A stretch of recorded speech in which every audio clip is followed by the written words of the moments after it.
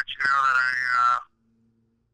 I'm at a crossroads, and I want to leave this message to let you know that I'm probably not going to make it much longer.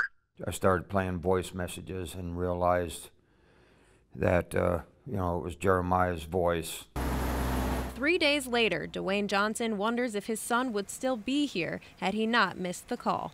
And I can only imagine how alone he must have felt. Letters he wrote his father while he served in the Army show Jeremiah had been struggling to deal with post-traumatic stress. The only thing he had in his mind was he just wanted to be left alone and raise his son. But between the signs of desperation and depression, the love he had for his son Jonathan always shone through.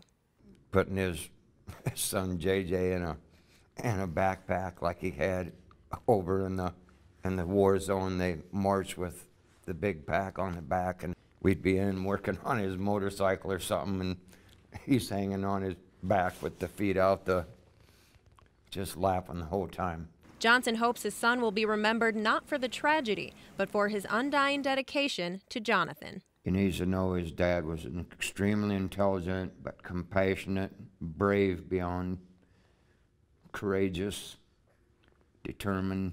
He'll always wish that night had happened differently, but either way, he says he couldn't be prouder of Jeremiah. I try to look at it in a good way.